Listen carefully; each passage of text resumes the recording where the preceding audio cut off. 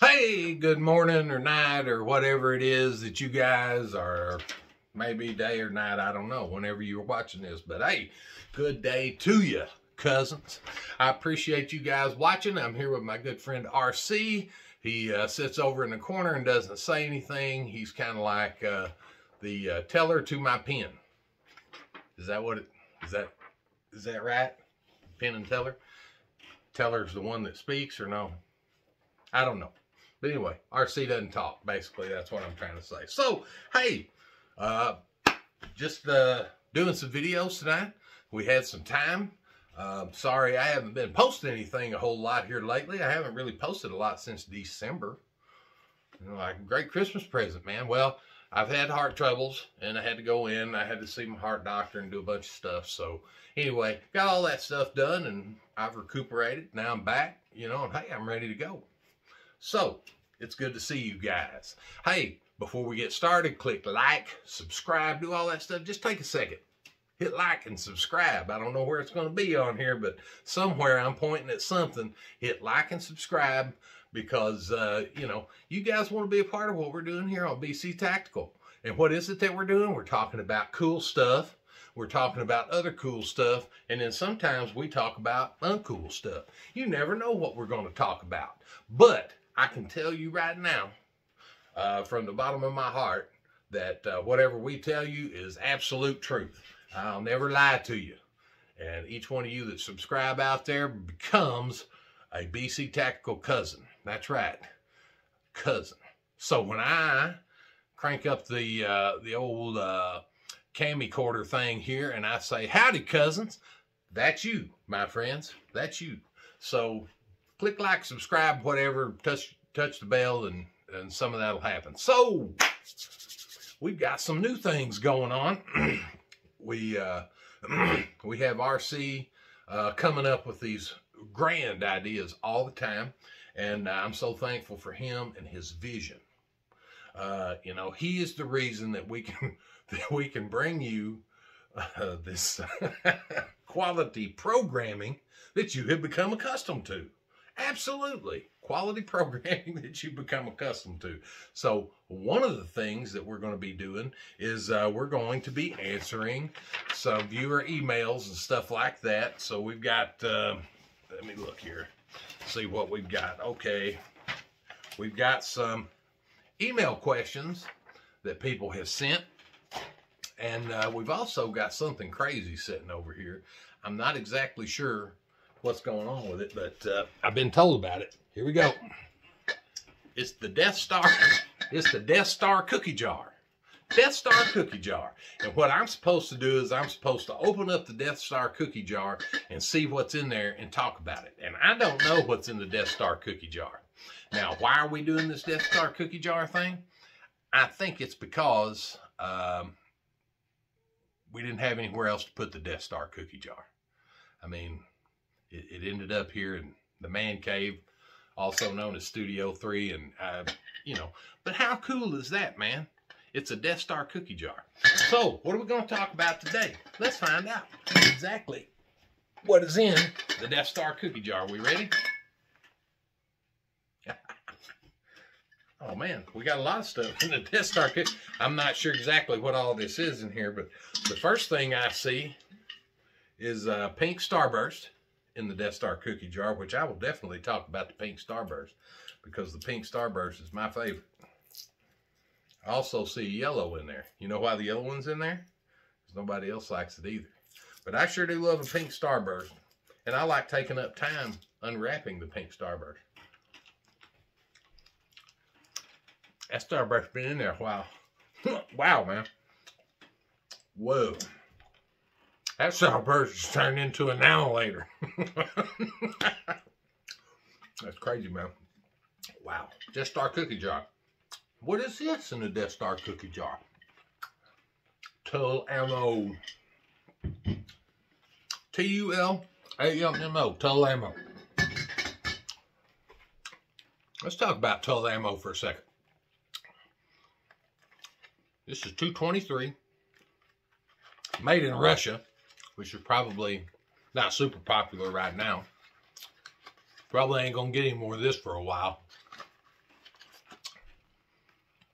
This is a steel jacket. A lot of people don't like the steel jacket. I think it'd mess up your guns or something, but I don't know if I'd want to use it all the time in Grandpappy's deer rifle. But in an AR-15 assault rifle, something like this, yeah, I'll use it in that. Hey, man. I love a pink starburst, but those are the worst. Those have been in there for 3 years, dude. Anyway, so there we go. Tull ammo. Right now, I'm not sure about today's price, and I'm not sure when you're watching this video. It could be a year from now. I know it wasn't a year ago you're watching this video because I'm just making it today. But anyway, could be a year or two from now, so I don't know. But you can come back and be like, oh, that's how much ammo was back then. 37 cents a round. Case of 1,000. Ammunition Depot. They didn't give me nothing. They just had it cheaper than everybody else. So 1,000 rounds, $369. If it's your first order with Ammunition Depot, man, they'll give you free shipping on your first order. Literally, Ammunition Depot doesn't give me anything, doesn't ask me to say something nice or whatever. I'm just giving y'all the straight skinny. Ammunition Depot has it. It was 37 cents a round when I bought it, but that's been about a week or so ago. So I don't know if it's the same as it was. But anyway, so free shipping on your first order. So that's worth a lot. You know, you're talking 25, 26 pounds of ammo. Mountain Dew, one of our fantabulous sponsors, the only sponsor we've got now. But Mountain Dew quenches all thirsts. We love it here in the man cave, also known as Studio 3. Now, one of my more popular videos, let's get down to brass tacks. One of my more popular videos was the Amazon tactical walking stick. And people say, Kelly, we have already seen this tactical walking stick. You've made a video about it. Then you made another video about another walking stick that was a lighter weight version of this and probably not nearly as strong. That's true, I have. So, I've got this tactical walking stick, and there is a company that sells these on Amazon called AIGear. Alpha India Gear. AIGear. So, here's this black.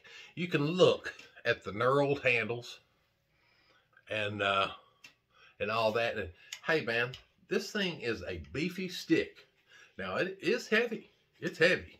So if you tote this out to the woods and carry it around, it's going to be heavy. But I'm going to tell you something, man. You can thump a hog with this thing, dude, and you got no problems.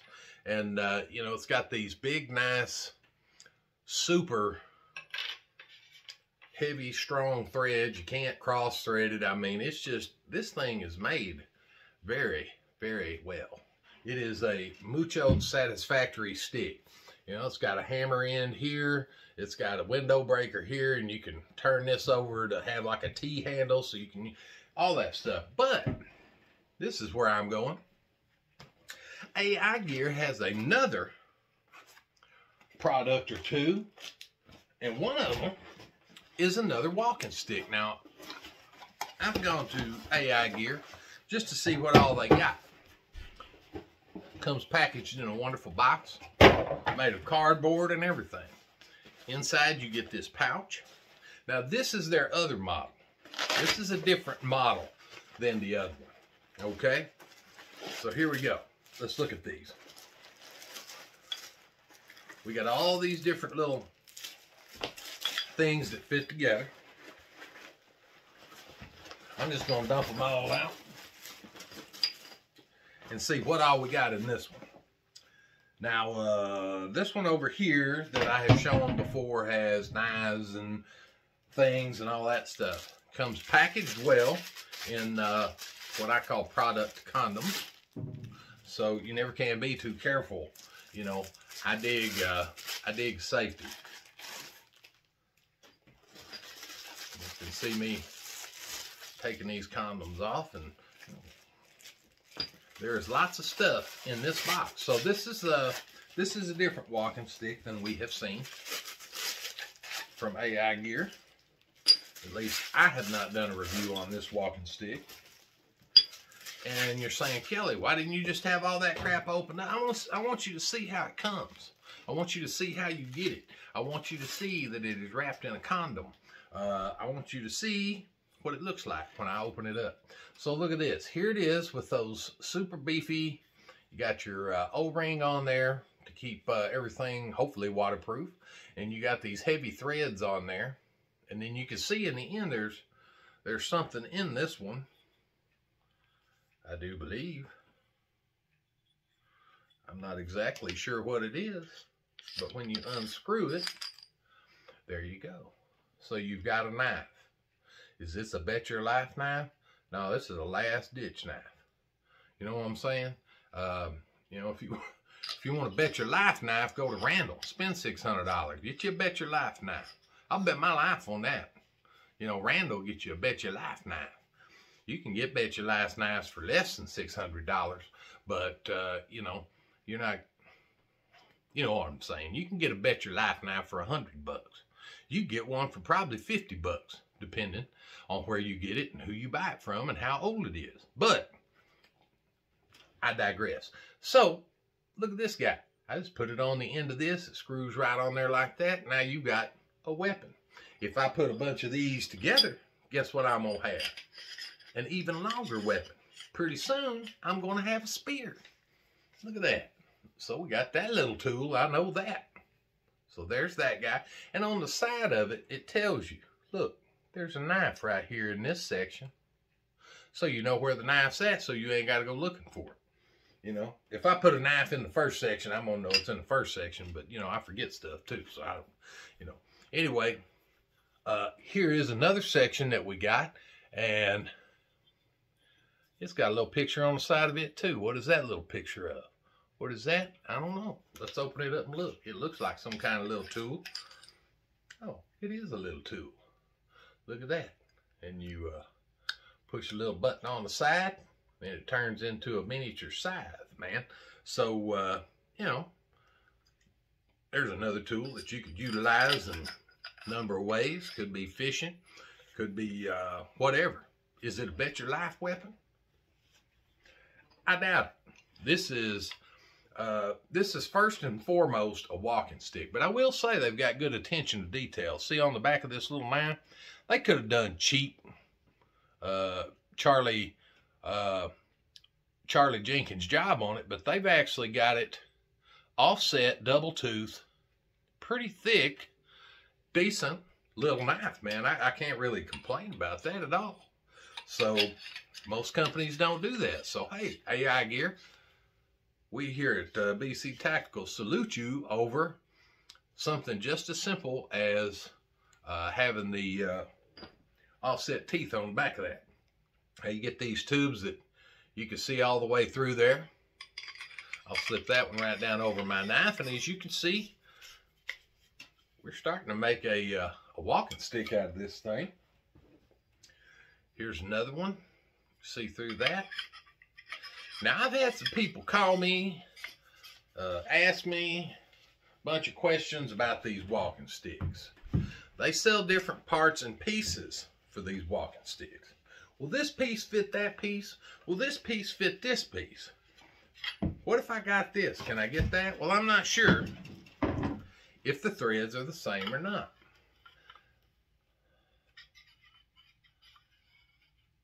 The threads are not the same. So if you're ordering a walking stick from AIGear, make sure you have whichever walking stick you're wanting to get. They look a little different. They have different part numbers. This is the way you can distinguish the two. One of them has a compass and the other one does not. So the one that I had before did not have a compass. This one, the one that I just got, has a compass. I'm going to put this guy on top up here, I think. So this is part of the fun of this tool, is getting to configure the whole thing the way you want it. As you can see here on the bottom, we have this piece on the bottom for hitting the hard land. We also have this piece. It's a whistle. I'm not going to blow it super loud because I don't want to hear a super loud whistle. But you could take that whistle off and just blow the whistle. Also, you have an empty container here. What would that be good for? You screw your whistle into it. You can put a lot of things in there. You can put screws in there. You could put nails in there. You could put a survival kit in there, whatever you want. Now I take the end out and we've got a ferro rod. There's your ferro rod. And you've got all these hollow tubes that you could fill with whatever, you know. Get you a Ziploc bag and put you some matches in there or whatever. So there's that full piece. So you got the bottom piece, which also has the ferro rod coming up in here. And then you have the whistle here. And I got to tell you, man, that's pretty heavy duty. It's not a plastic piece of crap. That's metal, dude. That's a heavy metal whistle. That's a pretty good piece of kit, man. And it just screws in the end, like so. Now, if you're a taller guy, you might want to order some of these, extra, a couple of them. If you're a shorter person, you may not need to order any extra. You may need to take one off, depending on how short you are. I don't know. So, anyway, all of these things come loose, and you got all of these cool tools in there. I got to figure out where to put this thing, this harpoony looking deal here. I got to figure out where it's going to go. Okay, I'm going to stick it right in this one. And that, I believe, is going to have me configured to have me a walking stick. Now, if you're wanting a cane, this comes with 1, 2, 3, 4, 5 sections. When you order it just like it says, you're going to get 5 of those separate little barrel sections. You're going to get the bottom section with the whistle. You're going to get the ferro rod end. You're going to get the knife, and you're going to get the little harpoon side looking thing. And then you're going to get this top handle. You see it's got the threaded hole in the side. You thread that on, put it on, and now you've got window breaker on this side. See? You've got a hammer on this side, and you're thinking, man, now if you needed to use a hammer that long, maybe you're going to play croquet or something. I don't know. I don't know what people are going to do with theirs, but you could just take off one section, if you know what I mean, and you could use this for a hammer. So, or a window breaker or whatever. Now, let's see. Okay. The window breaker end comes off, and what do we have here? We have a compass. Does it work? It absolutely does work. It spins and works. It's in liquid. You know, decent compass. It's like most of them in the industry they put in there, you know, it's not going to be some super expensive compass, but you know, anyway, but you could crack it out of there and glue you another one in and replace it if you had to. So, anyway, here we go. That is the full Monty right there. You got this big, long walking stick with tools and weapons, and you can fill it with whatever you want. This one is not as heavy as my other one, but this is more of a walking stick style, like a cane, than like a full staff. So, the more stuff you add to it, the heavier it's going to be. If you don't want a heavy one, get you a stick. You know, broomstick with a nail on it or something. I don't know. But anyway, these are heavy duty, and they're made for heavy duty use. So, if you're looking around on Amazon, you're looking for a tactical walking stick that you can whoop something with, that you can knock something back with. You know, you're always dealing with wild hogs out in the, you know, whatever. There you go, man. AIGear has some righteous stuff. I was really surprised, and I'll tell you why. Because, you know, I'm an honest dude. And stuff, you know, it comes from overseas somewhere. I have no idea where they make it. I have no idea where it comes from. And I get it, and it's a piece of junk. Then I get walking stick. And I ain't tore them up yet, man. I just got this one, but the other one, it's been solid, man. I have had no troubles with it. So anyway, there's that. AIGear, I salute you. You guys are now BC Tactical cousins. All right, so we do have some viewer mail that we're supposed to read out. I probably should have done that in the beginning, but I'm not, you know, this is new to me. I haven't done a video since December. It's crazy. So anyway, viewer mail. This isn't like mail they send to our mailbox. This is email. RC does most of the email stuff. Now, I do comment. If you guys leave me a comment down there in the comment section, I love to comment back to people. So I definitely will comment back to you. You know, I can't do it 100% of the time. I miss a few, I'm sure, but I try to comment to pretty much most everybody, except for people that call me bad names or baldy locks and stuff like that. You know who you are. So anyway, all right, but these are emails that people have sent and want questions. All right, so this comes from Sarah. Sarah in Wisconsin. Hey Sarah, how are you today? Nice to know you guys are watching up there in Wisconsin. I really appreciate this. So Sarah in Wisconsin has a question. Kelly, what is all that stuff on the wall behind you in your videos? Well, thank you, Sarah, for that question. I have a lot of stuff behind me on the wall. One of the things, I'm a huge Rambo fan, so I have a Rambo knife here. And then I have a Rambo, like a newspaper clipping. Of course, it's not a real one. It was a movie. You know what I mean? So anyway, a Vietnam soldier in hiding. I have a gun rack with some of my rifles there. I've got a couple of big Bowie knives back here. I've got one from Sawmill Cutlery on top here, made out of an old saw blade. I got one that's the Davy Crockett edition from Case XX. I got this one over here that is a Confederate D-Guard Bowie that belonged to Private Samuel Baker, which is a little picture of him right in there. And Private Samuel Baker enlisted in Chalk Bluff, Arkansas.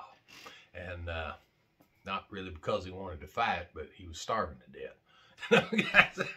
I'm signing up for the heart attack. You know that's starving, brother. But anyway, so there's a few of the things. Let's see if I can get this moving around. Whoa, okay, I got it moving around. So let's see, Sarah, if I can. Okay, so here's some rifles. I got a 30-30 up there, 243.